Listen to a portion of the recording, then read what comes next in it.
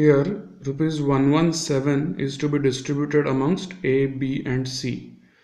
The actual ratio of distribution was 1/2 is to 1/3 is to 1/4, but by mistake the ratio applied was 2 is to 3 is to 4, that is the reciprocal of these three numbers. So we are asked to find which one of the three gained and by how much, gained the most and by how much. So in this case we can see in the original ratio the smallest factor was 1/4, whereas in the incorrect ratio the largest one was 4, which corresponds, both of them correspond to the values for C. So it is obvious from these ratios that C was the one who gained the most. Now to find out by how much did he gain actually, we'll have to actually do the calculation. So this 1/2 is to 1/3 is to 1/4, we can bring it to a single integer form by multiplying each of these fractions by a common LCM, which is 12 in this case.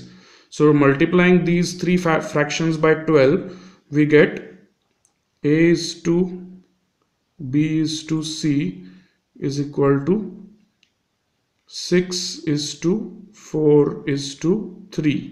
Okay, so this is a in place of 1/2 is to 1/3 is to 1/4, we can use 6 is to 4 is to 3.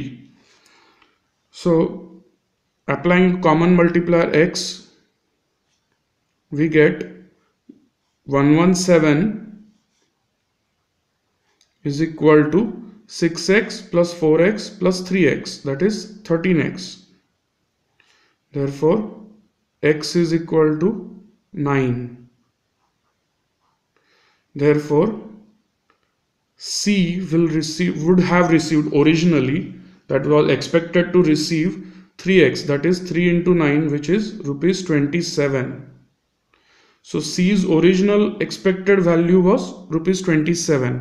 Now we'll find by how much did he gain by calculating the incorrect value that he got. So in the second case the ratio is 2 is to 3 is to 4, that is applying again a common multiplier y, we'll write 117 is equal to 2y plus 3y plus 4y, which is equal to 9y. Therefore y is equal to 13. Okay, so since y is equal to 13, the value that C got incorrectly was 4y, that is 13 fours are rupees 52. That means